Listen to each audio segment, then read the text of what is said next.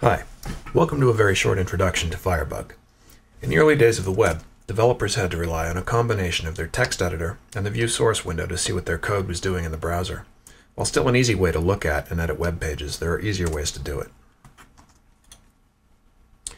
With Firebug, a quick key press or menu action is all you need to inspect elements on the HTML page. Elements are arranged in a tree. You can navigate through the elements with the cursor keys or the mouse to easily find what you're looking for. The HTML status bar shows you where you are in your document and will even allow you to copy the X path to pinpoint this location later. The side panels include the Style panel, which shows you which styles were inherited from different selectors and elements. The Computed panel shows the browser's computed version of your CSS. The Layout panel shows detailed positioning information about the element. And last, the DOM subpanel shows the JavaScript properties for the selected HTML element in the HTML panel. There are two main ways to open Firebug: the Firebug icon on the Firefox status bar and the F12 key on your keyboard.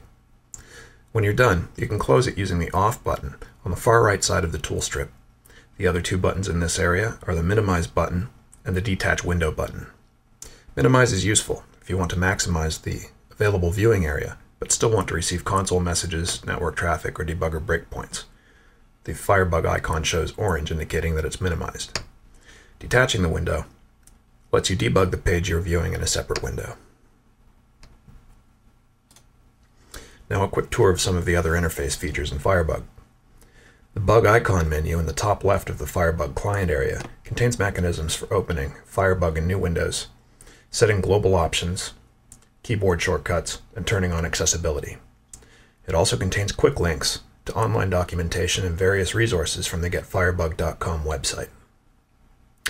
Next to the Bug menu is the Inspect button, used to bring up the inspector. A Pause button beside that is useful for debugging different web page behaviors. More on that momentarily. The tabs to the right of the Pause button contain panels for each of the major areas of Firebug. Inside the tabs, a small triangle indicates that a mini-menu is available containing further options specific to the selected tab.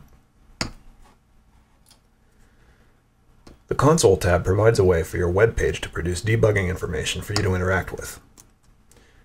It also indicates when you've encountered an error and allows you to enter the debugger.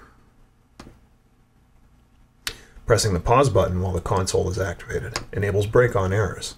When an error is encountered in the web page, you will be taken to the debugger with a breakpoint set.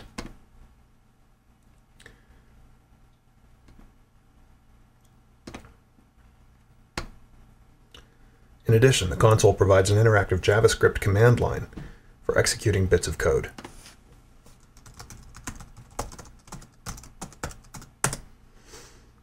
You can expand the command line for entering longer, multi-line code fragments.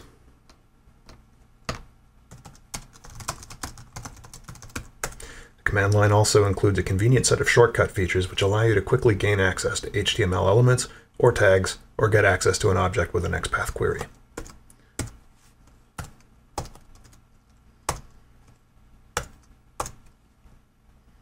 You can run it using the Run button, and that shows up in the console, which you can select, bringing you back to the HTML panel. Another useful feature in the console is the Profile button. This allows you to measure where your JavaScript is spending the most execution time.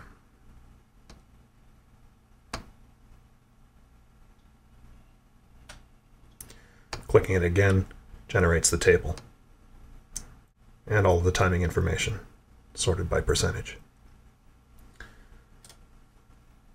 The Script panel is where you can debug JavaScript interactively. The tool strip at the top of the panel lets you select a source file from the Files dropdown. You may have to reload your web page to get all of the files if you've opened Firebug after the page load finished. With a script selected, you can set a breakpoint inside any function, and Firebug will stop when the JavaScript interpreter reaches that line.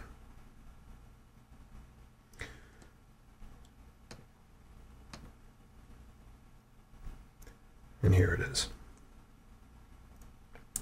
Once you're in a breakpoint, the Watch subpanel shows all variables defined in your current scope. Here you can set a watch expression to break when your expression evaluates to true. You can achieve a similar result by right-clicking on the breakpoint and selecting Set Conditional Breakpoint.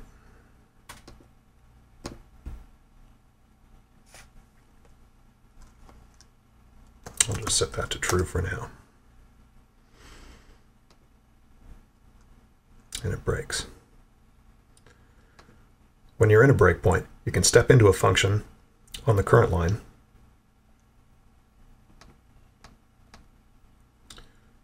step over the current line, run to return, or press continue. In the script panel, the pause button behaves as a break on next feature. When set, Firebug will stop JavaScript execution on the next function call the interpreter sees. This can be useful for determining what bit of code is firing when you interact with something on the page. The net panel shows the running time of all requests on a web page and the amount of time it takes to retrieve the response. Each line is broken down into phases that you can see their individual timings if you hover over the line. Selecting a line and expanding it with the twisty arrow on the left lets you see the individual request and response headers, as well as the response itself and any cache information if available. The mini menu on the net panel allows you to disable the browser cache entirely if you're interested strictly in the network performance. If the response is JSON data, you'll see that formatted nicely in a separate tab. The pause button on the net panel will break on a new XML HTTP request and bring you to the script panel, allowing you to see where the request came from and debug it as you would any other JavaScript. This concludes our short introduction to Firebug. These are only some of the features available in this powerful development tool. Thanks for watching.